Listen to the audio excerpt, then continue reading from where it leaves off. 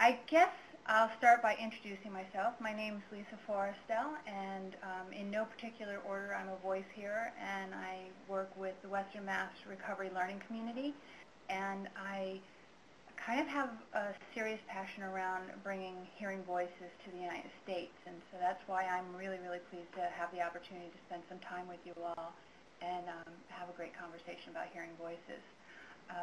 My telephone line and my presence, when I'm lucky, is shared with Marty. This is Marty Hadge.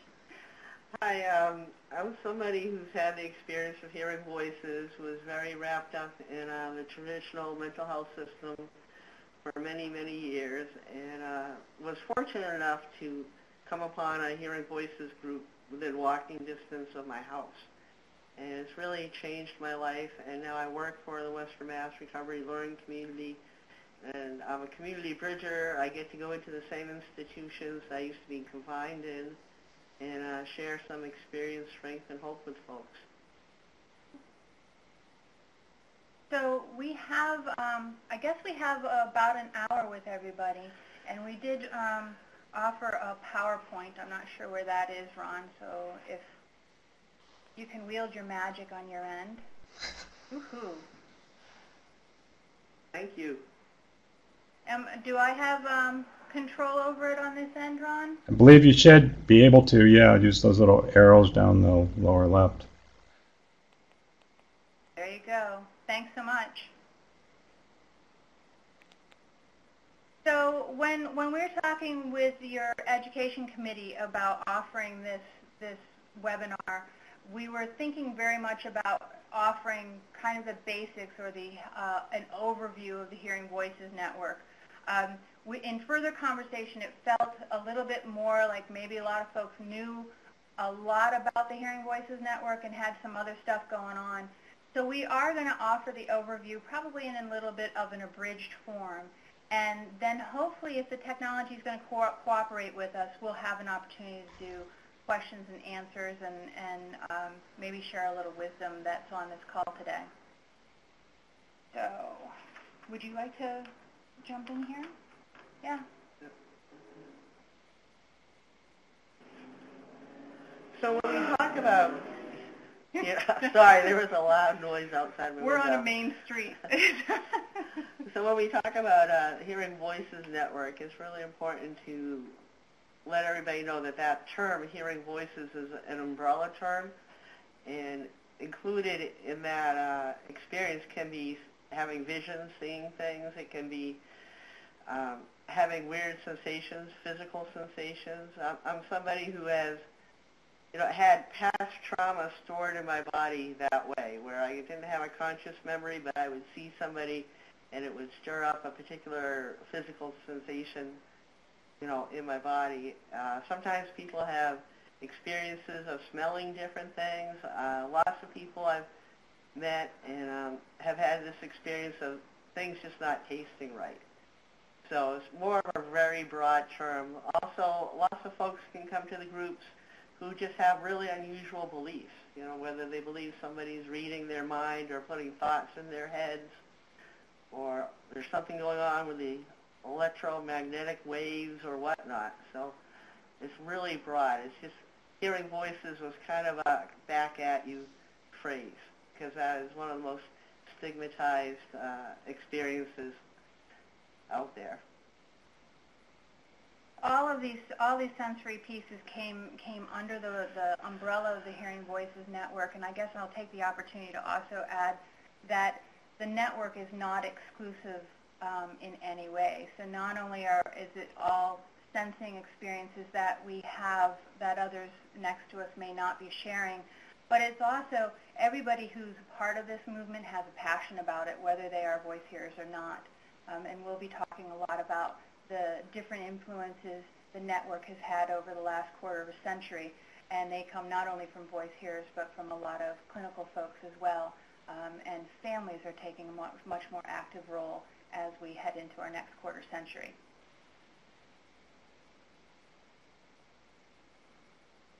So it was really important for me to meet a bunch of people who are actually willing to hear what my experience was.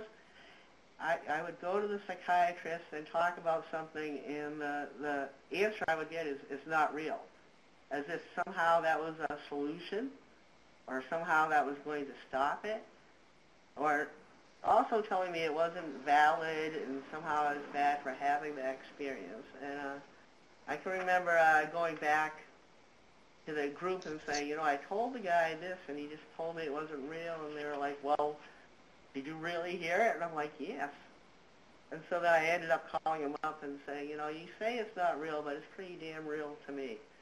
So that's kind of like the bottom line first premise, is that our experiences are real and that they're meaningful. Hearing voices, they've done research and found out that there's lots of people who hear voices who do not enter the mental health system, and the mental health system gets kind of a warped view of it because they're only seeing people who are coming in distress. The people who are navigating the experience aren't knocking on that door, so people weren't aware that people could navigate the experience well. Learning from our experiences is way more important to learn from my experience. When does it happen, in relation to what is the context, than just trying to medicate it away or deny it that it's happening. So hearing voices groups create a safe space in which we can talk about voices where, I'm not threatened with being locked up or given more medication, but instead people react with curiosity instead of fear. And no judgment is placed on anybody's experiences, which means lots of people come in with lots of different ways of understanding their experience, and people don't have to agree with each other. People are respected to have, whatever understanding works for them. And we might question, how well is it working for them? How does this affect your, daily life to view things this way? And but no one's told, I'm right, you're wrong, and that kind of stuff. Yeah, the whole idea about creating spaces where voice hearers can talk together is really challenging these real fundamental premises that are really predominant in our society. And if we truly believe that this is a relatively normal experience, that is part of human diversity, then we have to challenge all these other things and really allow people's stories to come out. So a lot of what we see in these slides and around the ethos and values of the Hearing Voices Network are really concrete ways to keep a focus on that challenge, to really treat the experience as just like any other experience, that we're going to be interested in what it is for somebody and what it means to somebody and how they use it in accordance with the rest of their lives and how they move through their lives as a result. It's really not dissimilar from, so how was your first day at school? It's going to be scary. It's going to be different. It's going to be unexpected. It's going to be comfortable. It's going to be whatever it is for the person. And that's really the same thing as our voice hearing experience.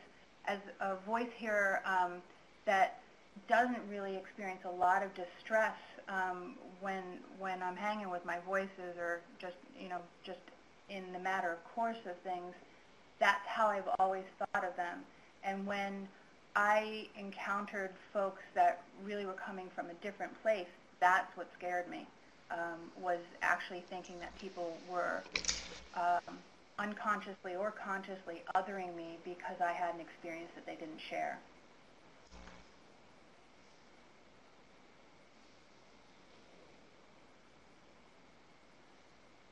So HPN groups hold an ethos of self-help, which, there's, in the U.S., there's so many self-help groups, it's amazing, with AA and NA, and then there's all sorts of breast cancer survivors, widowers, lots of self-help groups where each person is the expert of their own experience. So attending a group isn't about getting treatment or getting fixed.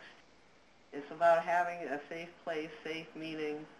I'm, not going to get locked up for talking about it, but a safe place to talk about whatever that experience is. And that in of itself can be a huge relief to finally have a place to share your story and have people not freak out on you or diagnose you for it, but instead react with curiosity.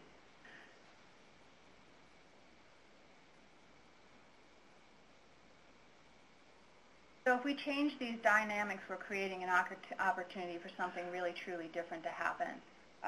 For each of us to understand that our voice is in relationship to our experiences. Some of the research that's been done within the Hearing Voices Network suggests that that's really the only difference between people that hang comfortably is a relative term, but comfortably with their voices versus those that express distress around that experience. It really is how we've come to understand our experience that makes the difference.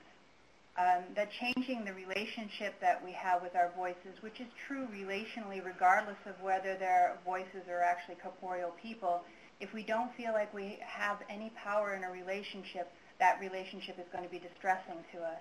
And that's often the case with the relationship that does or does not exist with our voices. So having that opportunity to talk about it that way, rather than it being something wrong, it's actually something that can be worked on, something that can be changed, and something that you can have power in. And then supporting folks in paths of their own choosing, I think is really, really super important. While I didn't have therapy or psychiatric treatment or anything for my voice hearing, other aspects of my emotional content were described to me by others, and folks told me what it was for me, rather than giving me the space to figure out what it was for myself. And that really, really impacted my ability to sit with my own discomfort. Again, it was kind of a power struggle, so if somebody else had the power to define my experience, I didn't actually have the power to change it. So creating opportunities where people can actually consider what that power might be, saying no to a voice, asking a voice to wait for another time to talk with them, asking meaning, what the voice means, all these things, thinking about the time of day in which we hear our voices and the content and what other stresses we might be under at the time, all offer us great opportunity to make meaning of our experience and see things in a really different light other than illness and brokenness. An amazing thing happens, too, in these groups is that people start identifying strengths in each other. So instead of having a real deficit-based looking at somebody, it's like, wow, Marty, you went through all that and you're still walking around. How did you do that? And then people can share the strategies that they had, and it helped me to see that, instead of just thinking, I'm just messed up, it was like, I did learn some survival skills, and maybe some of those things are not serving me well now, but I do have some strength and capability to handle things that come up. So I'm going to give you the short version of the story, and I was a kid who got born into very adverse conditions. It was a tough environment. My mom lived in a basement of a house, multi-family house. I had two older siblings, 1 2 and 1 4, and my dad was away at school a lot. And she was pretty overwhelmed trying to do this stuff. And I had made friends with one of the people who lived in the house, and that person treated me like I was special, would have real conversations with me, thought, what I said was important, would buy me ice cream. So I got all this one-on-one attention that I was not getting in my house. And then on a particular day, this neighbor hurt me. And it was really hard for me to understand how somebody I could be so special to could ignore me when I told them to stop, it hurts. And, in that moment I had become not a special person, but an object. And I went and I told my mom, and she got very angry, and I really couldn't tell if she was angry at me. I just knew it wasn't good when my mother was angry, and she told me, don't ever go up there again. So maybe a month or so passed, and I had this night where I just felt really disconnected and wanted to be special again. And I went to go up the stairs, and that's when I had my first vision. And what I saw was 4 figures at the top of the stairs, and they represented death.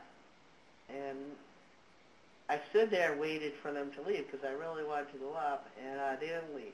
And then I took a step up the stairs, and they came closer. And they were able to communicate to me in a way that my mother's words were not. And it was, they were telling me, if you go up there, you're going to die. And in retrospect, I can say, I wouldn't have physically died, but maybe spiritually I would have lost something if I had gone up there. But as a little kid, that vision was really helpful. A second vision I had was I had a bone graft that had gotten infected. I was in the hospital unexpectedly over Christmas. And what other people saw was this woman in a white dress with all her helpers handing out presents. And what I saw was an angel. And she had light all around her. And when she got close enough to me, that light touched me. And in that moment, I felt this love and good energy, or this idea that something positive and good existed in the world, that there was this big good thing out there, which I just wasn't feeling otherwise. And it was really a neat experience for me. To fast forward, I had these experiences in life, and as a teenager, some of them became much harder to deal with, and moving away from my family and trying to coexist with people who were not as chaotic as my family was. Things got difficult, and eventually I ended up in mental health services, and I just want to give you a couple examples of how things are different in hearing voices groups. I had this thing where I was afraid that somebody would enter the building I lived in, go up the stairs, and come in my bedroom at night, and I would wake up and there'd be a stranger standing by my bed. So that was my fear. It was a huge fear. I shared it with a psychiatrist, and he said, well, sounds like you're getting paranoid. Let's look at the meds. And I shared it with my therapist, and the therapist said, let's talk about your childhood. And I said, you're crazy, because I already can't sleep, so I do not need to, start talking about that stuff. So then I went to the Hearing Voices group, and they said, that sounds really scary, Marty. What can you do? And we brainstormed this plan of putting pots and pans in my recycled cans on the stairs. Because they asked me enough questions to help me figure out, my fear was I would be in bed and wake up and there'd be somebody in the room. That was what the fear was. And, if there was noise, I would wake up before the person got in my room. So that allowed me to get some sleep and get some perspective. And what I eventually figured out was that something had happened in front of my house. An act of violence had happened in front of the house, and it had reminded me of something that happened when I was a kid. So emotionally, I had gone back to that space. So I had all this emotion, but not all the thoughts that connected. But after getting through the initial stress, I got it. And I'm going to share one more story. I had a voice that was telling me to kill myself. And this time I went to the psychiatrist. I did not say I had a voice trying to kill me, because that had not gotten me any kind of, quote, help that I wanted at this point. I had figured out, don't talk that way unless you want to be locked up. So I just went in there and said, I think someone's trying to kill me. And again, he said, I think you're getting paranoid. Let's look at the meds. But he also said, I just want you to know nobody's trying to kill you. I care about you. Nobody's trying to kill you. I went to the therapist, and she said, no one's trying to kill you, but she said it in a very condescending way. Oh, Marty, no one's trying to hurt you. Like I'm being silly. And I went to my family, and they actually said I was being silly. Went to the Hearing Voices group, and they said, that sounds really scary again. And then they said, what does the voice say? When does it come? Who does it remind you of? Has anyone else, has anybody ever talked to you that way before in your life? And what I figured out over time, I mean, they asked all these questions. It took me at least a month to think about all the questions. And I realized that the voice was the voice of someone who had treated me very poorly as a kid. And once I realized that, the power it had kind of like disappeared. Oh, it's the same jerk who's been rotten to me forever. Big surprise. And so those are some of my stories. And, you know, I've gone from somebody who was told that they had a serious, persistent mental illness to somebody who's now, you know, employed and going all over the country and generally creating a life that I feel is worth living. I'm just going to say for everybody that heard that, thanks, Marty. You're all muted. I assume there's probably some thanks going around, so I'm going to offer that because I always enjoy hearing Marty's story. I kind of like the amended form. Yes.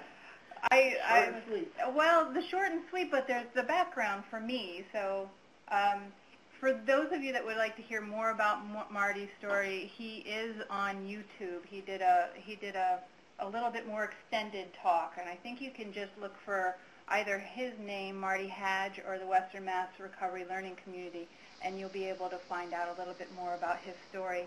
But I always enjoy hearing he's got a great storytelling ability, which hasn't always been the case. I used to not have words. Yeah, and I guess that's one of the most amazing things. I've known Marty now for 5 years. Yeah, probably about 5 years. And when I first met Marty, he had been sitting in on Hearing Voices, on a Hearing Voices group, but sitting in would be about it because he wasn't really ready to take part yet. And it took him a while to build up a place of trust with that group. And I would say that group earned his trust over time. And one of the cool aspects of that particular group was that there were professional people in the room and people that didn't identify with the experience. But each one of those people, to a person, was curious about who Marty was as a person and held an understanding that Marty would get to a place where he would want to share that. And I think that's really the mark of a top-notch Hearing Voices group when that happens. And so I really do appreciate hearing that story. What I'm going to try and do now, I was just looking through the slides and trying to figure out how I want to play with my own storytelling ability. But I'm going to offer a little bit of history of the Hearing Voices Network in the USA and overall, hopping the pond back to the UK and the Netherlands. And it's a grand history. One of the things that we use, the statements that we use here in our community a lot is a reference to the shoulders upon which we stand. Knowing our history is really super important. Some people talk about it through familial ties and language, talking about family. Some people talk about it as our tribe. There's lots of different ways to talk about our history, but the Hearing Voices Network really is a familial kind of history.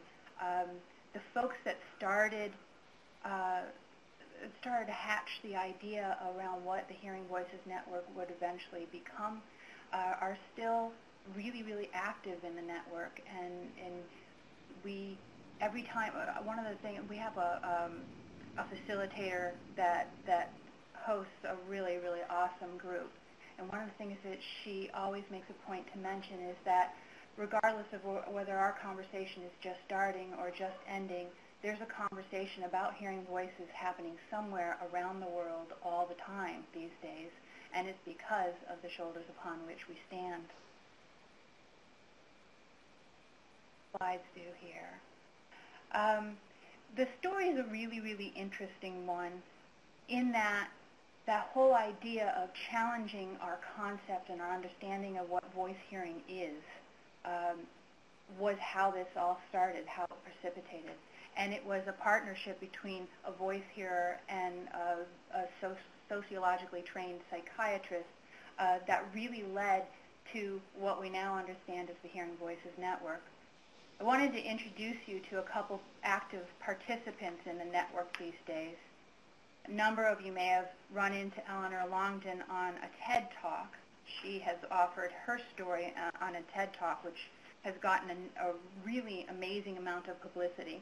If you haven't seen it yet, please find it. It's a great 20, 25-minute talk. And we've been lucky enough to have her over here, too. So that's another piece, and I'm sure you guys are all familiar with this as far as ISPS, but having an opportunity to bring international folks into our more localized worlds is a really great way to spread the word about hearing voices. Joe's a poet and activist. I love these cards because they actually offer that we are entire people and not just our experience. Jackie Dillon is a trainer and an activist, and she lit my fire as far as the Hearing Voices Network in a single evening when she told her story and recognized that I possibly had a story of my own that I'd share one day. And Ray Waddingham is another fabulous mover and shaker with a great accent. Her hair is currently pink. That picture is out of date. But she is an amazing, she's an activist. Like, she's got manager here, which I think is you get to call yourself what you want, but she is one powerful person. And she's currently training internationally in the Hearing Voices movement around what it is to be able to sit with and make meaning of violent voices, how to work with kids. She's developed Hearing Voices networks in penal systems. She's really done some amazing stuff, and all of this as a really her story around her voice hearing experience is really, really pivotal to, I think, really an impetus as to how she's able to engage with folks and be a part of this movement. Not quite sure why this little bit is showing up at the bottom of this slide, but it is. All of these folks, I would say that the folks that we just covered in these slides have the one that I know that's been a part of the network for the longest has been probably about 15 years or so, and that would be Jackie. And she really had a lot to do with the foundational pieces of the network in London in the UK, where there are currently over 60 groups active. They take place in all kinds of different places. So some of them are in more traditional mental health settings, but a lot of them are in community settings, and they are driven by the people that show up. So they all have different characters. They all take on different projects as far as how they come together and with whom and what time, all in an effort to support folks in understanding their experience. I'm going to pull up the rest of these little pieces here. This gives you a little bit of a timeline for the development of hearing voices in the U.S. I mentioned earlier a psychiatrist and a voice hearer that really started the Hearing Voices movement, and that was back in the 80s. Actually, it was just at the turn of the late 70s into the 80s when Marius became a therapist and psychiatrist to Patsy Haga, who had found herself in a locked unit after some really, really distressing experiences with her voices and honestly her life overall. She was having a really tough time. She was really thinking actively about suicide and really finding that she couldn't cope with her experience anymore. She'd been a voice hearer for the better part of her life as she remembered it, and for the most part, she'd been able to have that experience in keeping with her other experiences in her life. She was a middle-aged woman. She'd been married. She had kids. She'd been holding down a job. She pretty much looked like all the rest of us because she was. And when things got difficult in her life, when her marriage fell apart and a number of other stresses entered her life, the voices became very overwhelming. And she found herself obliged to kind of talk to Marius, I think. Marius is trained as a social psychiatrist, so he doesn't jump automatically to illness and medication. That is kind of how he's been clinically trained. And so he really did help do his best to help Patsy within that very traditional framework, part of which was insisting that her experience was a hallucination, that it was a figment, that it wasn't a real experience.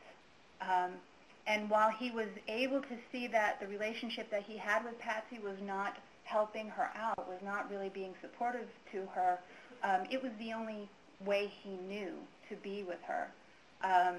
She finally challenged him around that continuing statement that her voices weren't real, stating that if, as a Christian, he believed his God could possibly speak to him, then why were the voices that were speaking to her unreal? And while he didn't take on to that topic right away, he did go home and he thought about it for a while. Patsy continued to really struggle in the hospital, and he really had to challenge himself about what things were working for him in his practice and what things were not. He came to the hospital one day to find Patsy hanging out with a bunch of people and talking to them. This was at a point in their relationship where they were not talking very much at all anymore. And she was having a very casual conversation, maybe even laughing. She was doing that with other voice hearers. And so they tried to figure out how that could happen more often. And Patsy and Marius really worked to allow space for folks to talk about their experience, the entirety of their experience, whether it was about voice hearing or just the mundane aspects of one's day, that contact and that continuity and that shared experience was really, really important to her well-being. She managed to get out of the hospital after a while. They partnered further with a woman who would become Marius's wife eventually. Her name is Sandra Escher. And Sandra was a journalist at the time and had some contacts in journalism and got them a gig on a talk show, rather like Oprah or Donahue or something. And Patsy and Marius went on a talk show and they talked about hearing voices. And they talked about it like Marty and I have been, as a usual experience that may be unusual to some, but those of us who are experiencing it, we get kind of used to it after a while. And they had a lovely talk show, and the really interesting part of it was not only did they talk from their frank place about what their experiences had been together and what Patsy's was as she was moving through it, but they asked folks to call in. They asked specifically voice hearers to call in, and they had an opportunity to call approximately 400 voice hearers back and give interviews to them and find out what their experience was like. And that's where they found that upwards of two-thirds of voice hearers, and sometimes the figures shift a little bit, it's one-third to two-thirds of voice hearers, had never engaged with psychiatry because they didn't find their experience distressing. That led to great things. So many folks coming forward as voice hearers led to the first Voice Hearing Congress in 1987. And a lot of groups, there was some folks that showed up from the UK, Paul Baker being one of them, and he popped back to the UK insisting that more hearing voices groups happen. And so that's really the very basis of our network. Pieces like the Maastricht technique and the Maastricht tool developed out of that interview that Marius and Sandra used to find out more about our experiences.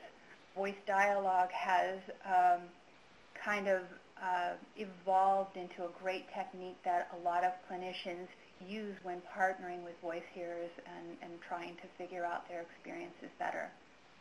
In 2007, InterVoice Online kind of took hold. InterVoice is our overarching, it's kind of the pinnacle of our umbrella, although the idea is not one of control, but one of support of a very grassroots network of HVN countries around the world. So the countries each have their own network.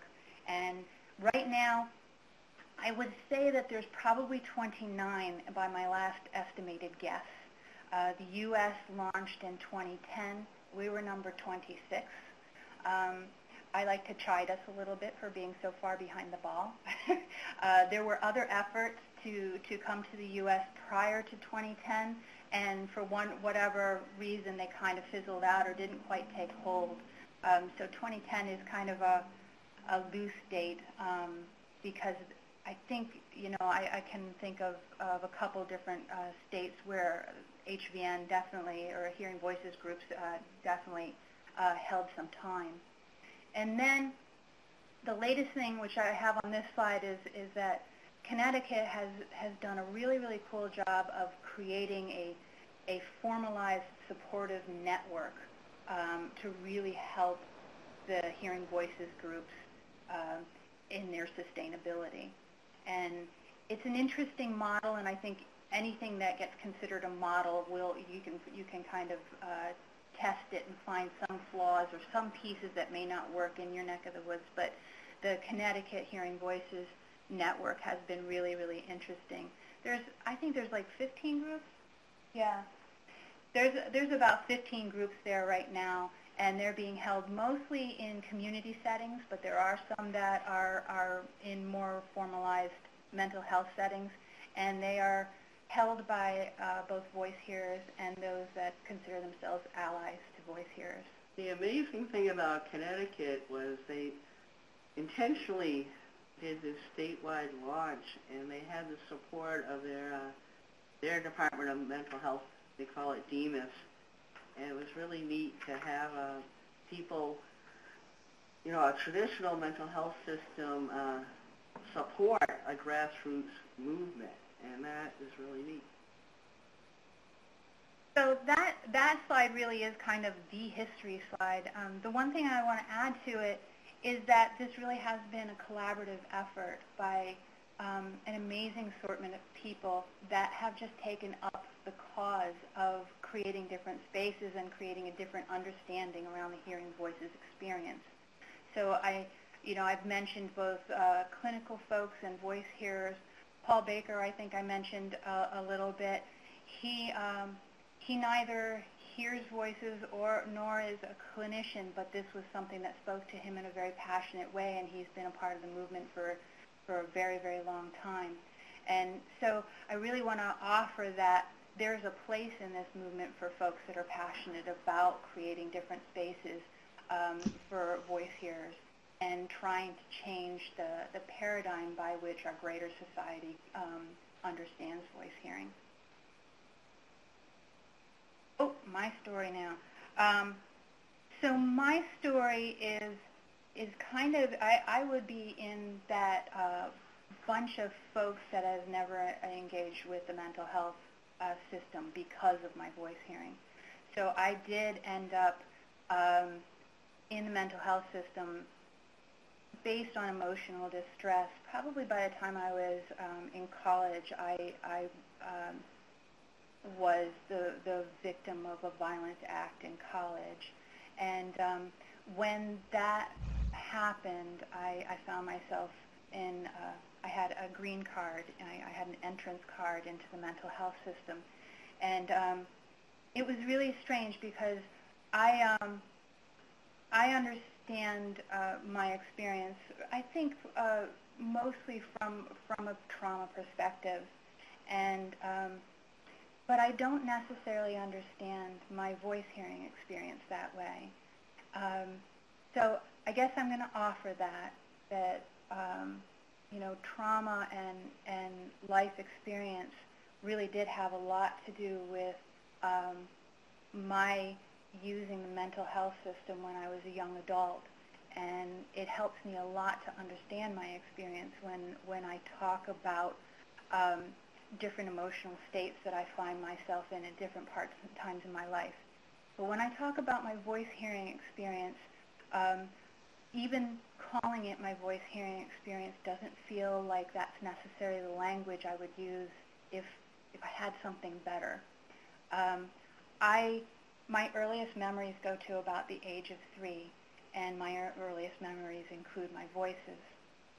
I have 3 voices, 2 girls and 1 boy, and the girls are probably, 3 or 4, they're probably about the same age as I always remembered them to be. And the male voice chose to grow up with me. And those words I use very really succinctly because that's what it was. He made a decision to grow up with me.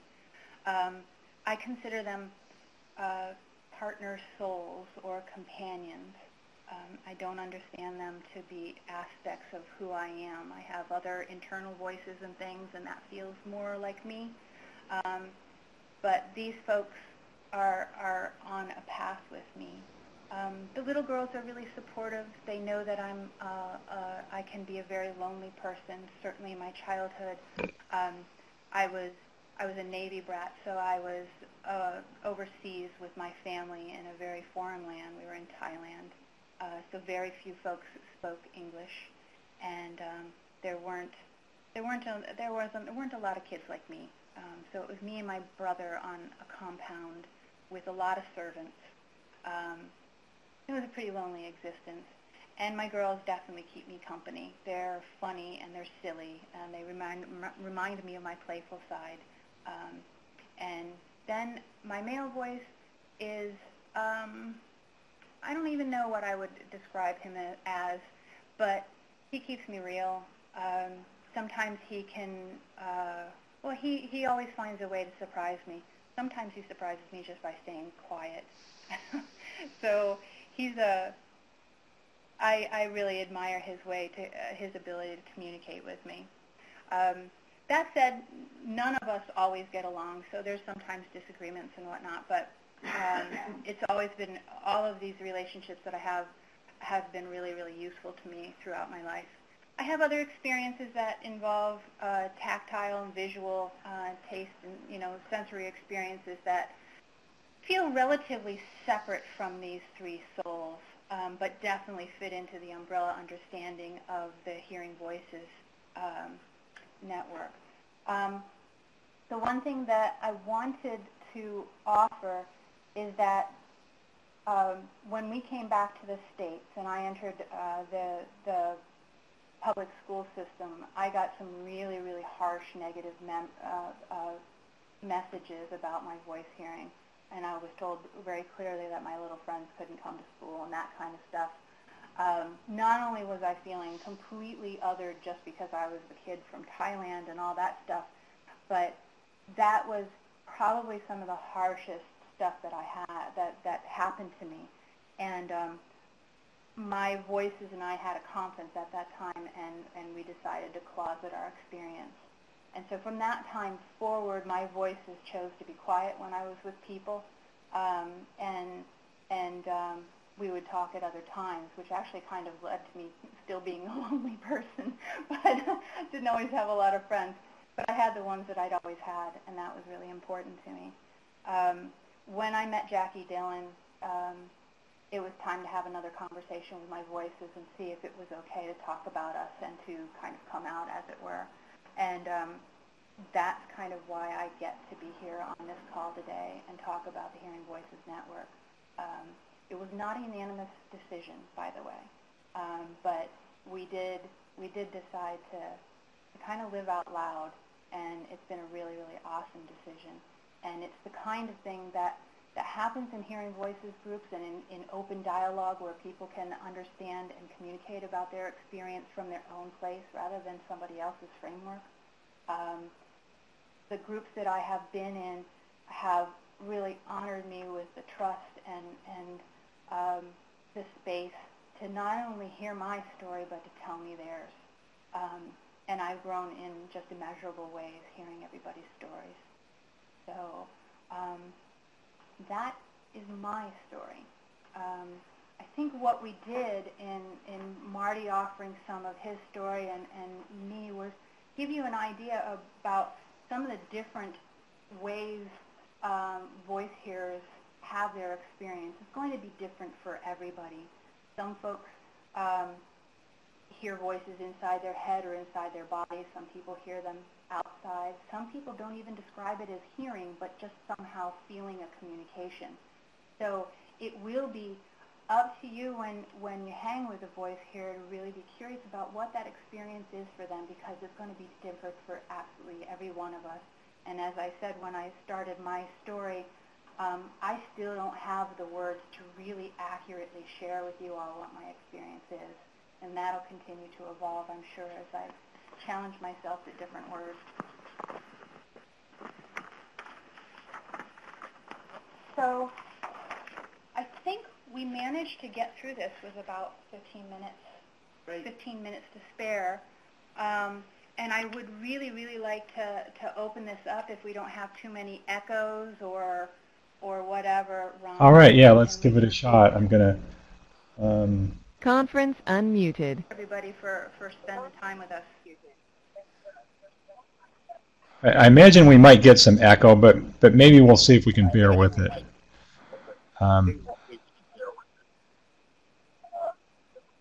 Does anyone have a question or comment they'd like to start with?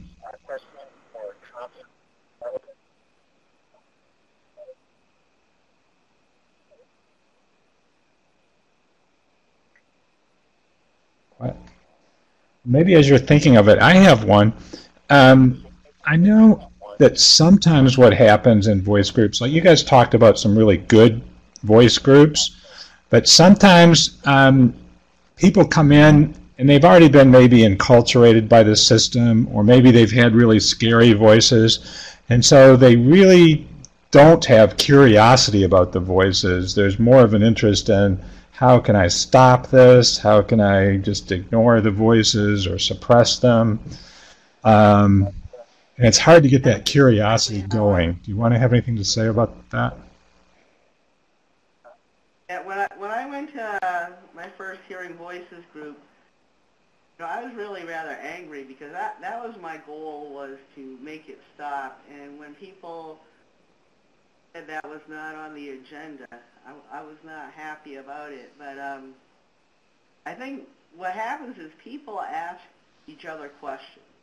And eventually that built my own curiosity, and having tried so many other things, and maybe some things worked for a while and then they didn't work anymore, and maybe in desperation I became more willing to try to work with it. Plus I spent 25 years hearing it was a bad thing, so it took me a while to realize that there were people who didn't want to get rid of their voices.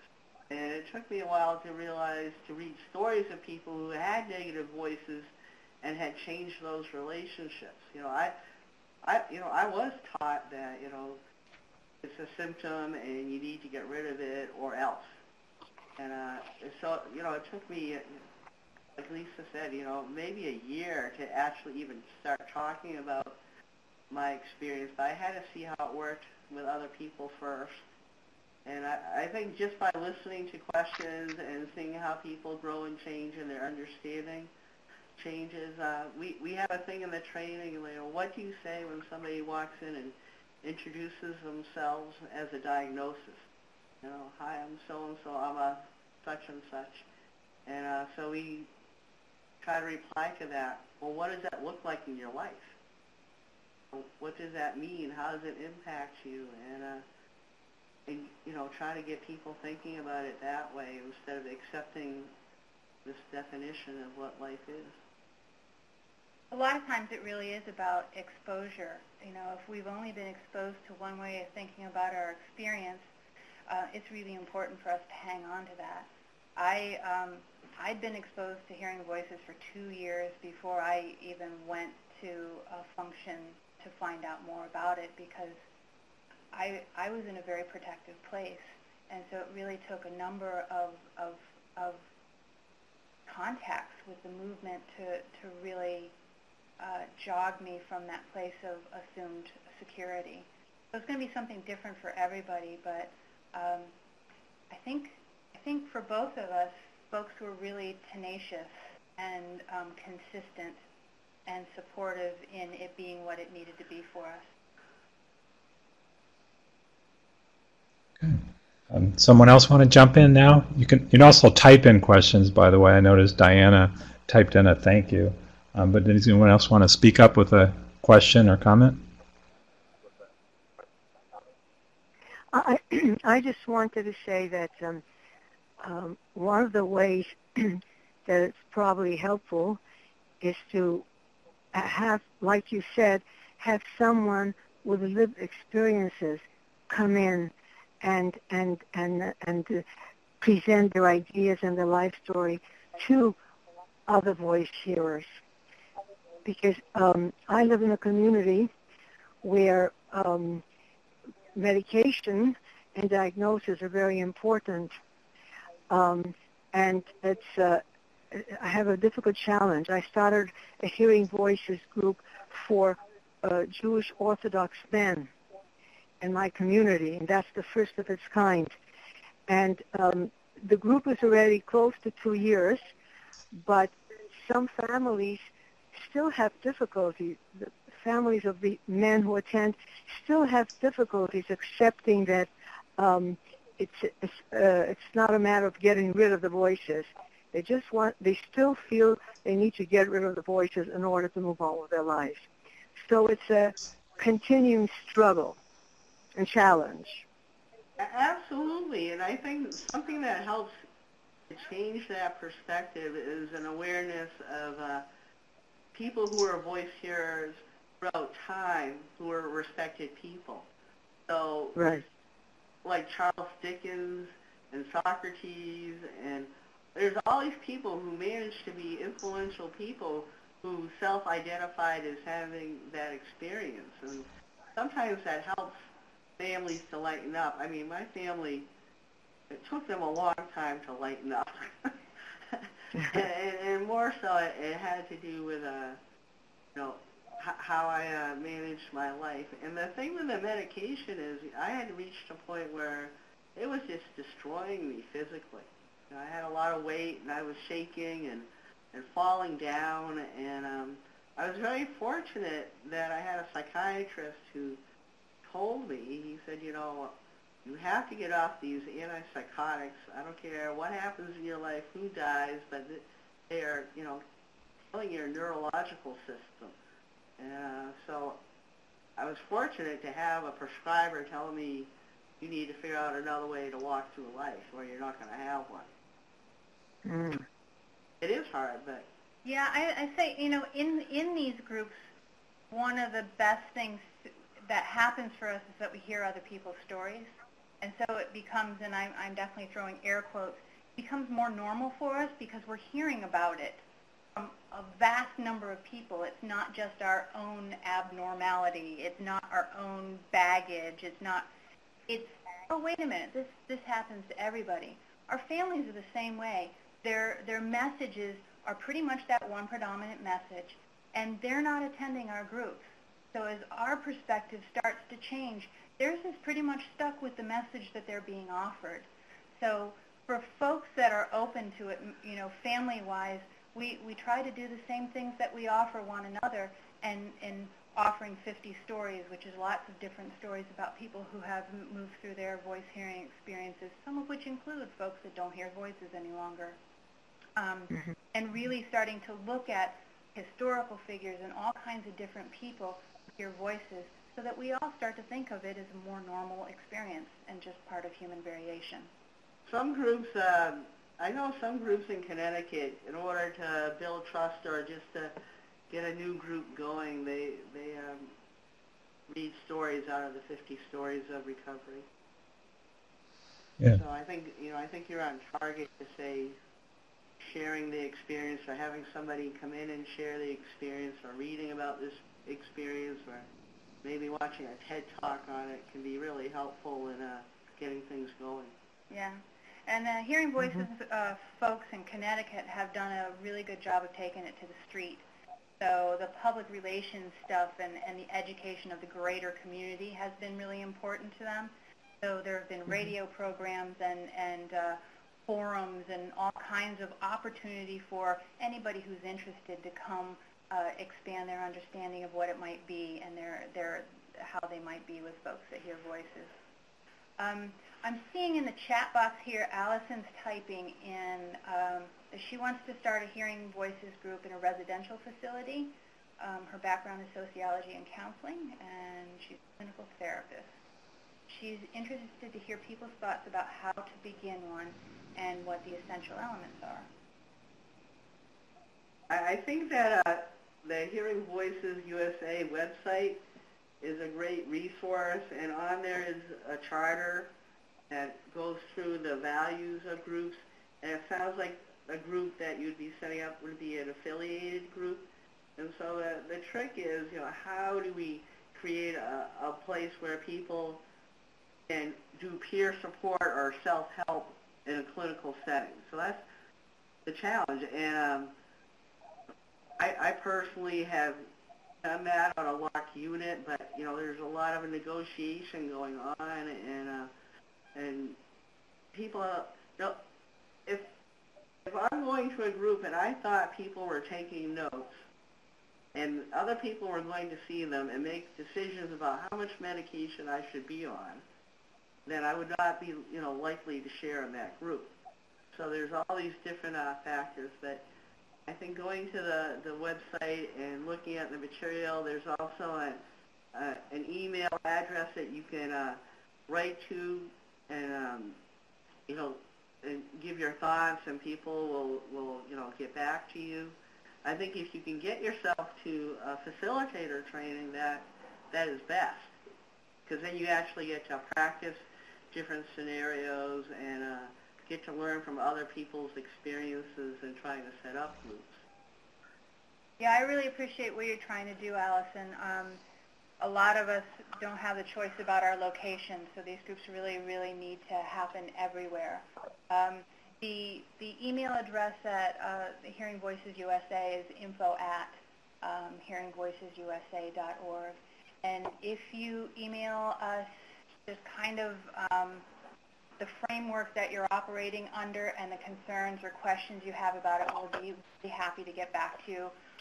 Also, we have a monthly facilitators call to support facilitators. So we hear about all kinds of stuff. There's a lot of shared wisdom around starting groups, maintaining groups, intriguing situations that happen in groups. All that stuff gets discussed during that call. And that's on the first Friday of each month. And if you touch base with us at that email, we can give you the details, the call-in number, and all that for that. The facilitators from out of Connecticut also? Yeah, so the last call that we were on, actually, there was a good number of the facilitators from Connecticut, the bunch of us, and then a couple from various states. I think there was 7 or 8 folks on the call. Good to know about.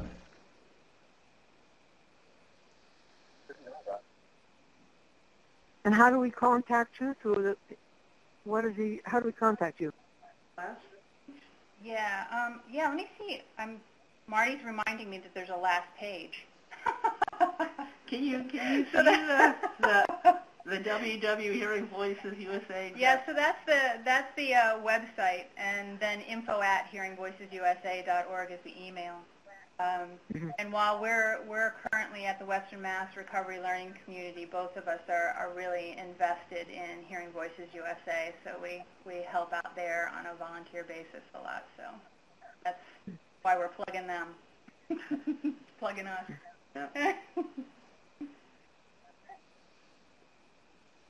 All right. Do we have a minute for another question or something? Anybody? Either spoken or type it in.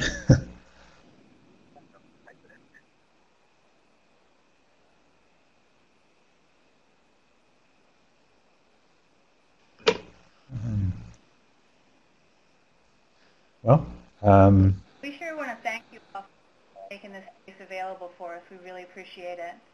I sure hope that everybody got the information that they were looking for, or maybe just got tweaked and are really curious and are going to come up with questions after this. Again, feel free to hit us up email-wise, and we'll do our best to support those. It's a fascinating topic, and it's great to hear your take on it, and I've been around it for a bit, but I still heard a few new angles, and I just think this thing of actually getting into what people's actual experience is, and like you said, it can be tremendously varied, but it's really different than standing way back and just having a theory like, oh, it's not real, or oh, this is what you have to do. Instead, it's like jumping in and kind of like, well, what is your experience exactly? And gee, I wonder what you could try, and getting right in the present with people, and it's exciting stuff. So thanks for sharing your take on it. Thanks for having us. All right. All right. Also, thank you for sharing your stories. Thank you. Bye. Very inspiring. Thanks very much. Our pleasure. If it was a different format, we could hear yours too. Yeah. All right. Bye-bye. Bye. Take care, everybody.